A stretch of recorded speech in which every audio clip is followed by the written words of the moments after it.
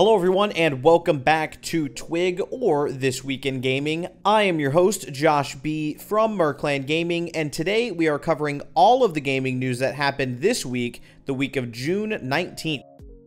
This week was a bit of a lighter one with only a handful of news, those being a small update from Xbox about pricing, a new hit game on Steam, and the Nintendo Direct. Let's get into it. This week, Microsoft came out and let us know that the price for Xbox Game Pass Ultimate will be increasing from $14.99 to $16.99 USD. Along with this, their console Game Pass will also see a $1 increase, while the PC Game Pass will remain unchanged. These price changes will start for all new subscribers on July 6th, and for any current Game Pass holders, these price changes will be implemented August 13th. Hopefully, along with these prices, Xbox will maybe roll out their Xbox Game Pass Friends and Family plan to other countries. The Xbox Series X also jumped in price this week in the following countries: Canada, Australia, UK, and several EU markets, with those prices now being $550 in the EU, $480 in the UK, $650 in Canada, and $800 in Australia. A new game has plagued the streaming world. Only Up is a third-person platformer with a very simple concept, but with a challenging execution. Climb to the top. The game was released a few months back on Steam, but recently this week blew up when most of the biggest streamers started playing this super difficult game. People love the amount of rage and sorrow streamers experience as they miss a jump and fall to the bottom, losing tons of progress. The game doesn't have any sort of save game option too, so if you leave the game, you back out to the main menu, or, God forbid your game crashes, well, so does all your progress. So unless you want to leave your computer on for hours until you finally beat the game, we suggest you just get good. Next up, we'll be covering the Nintendo Direct that occurred on the 21st. There were quite a few big games that fans have really been asking for a while now that were shown at the event. To start, we have the return of Tim and Pikachu coming out October 6th. They are back again in this sequel game titled Detective Pikachu Returns. In the game, you'll be tasked with solving all new mysteries in Rhyme City with your partner, a talking Pikachu. We don't yet know what this new case will be about or who it might involve, but we can't wait to see what new twists and turns awaits these two in just a few months. Speaking of sequels, we got a new update on Pikmin 4. In this game, you play as a new member of Rescue Corps with the objective of saving people that have landed on PNF 404 from all the strange wildlife.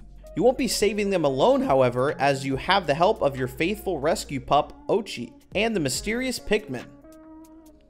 The more you save people, the more resources and purchasable upgrades you'll receive for yourself and your pup. Also new to this game is the ability to venture out during the night, where you will meet the enraged monsters and the new glow Pikmin.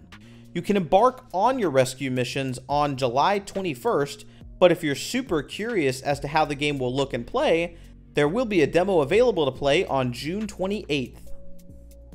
If you're a fan of monster raising games, they showed a new game just for that. Dragon Quest Monsters: The Dark Prince. This new game in the Dragon Quest series will have you raising and combining classic monsters to fight for you in battle. You'll be playing as the Dark Prince, who has lost his ability to harm any monsters and must find new ways to defeat them to reclaim his throne.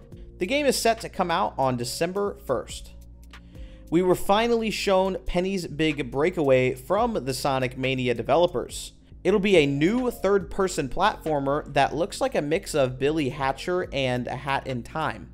The main difference is that you have a magic yo-yo that lets you grapple, spin, or even just ride on it as it rolls around on the ground or even up walls.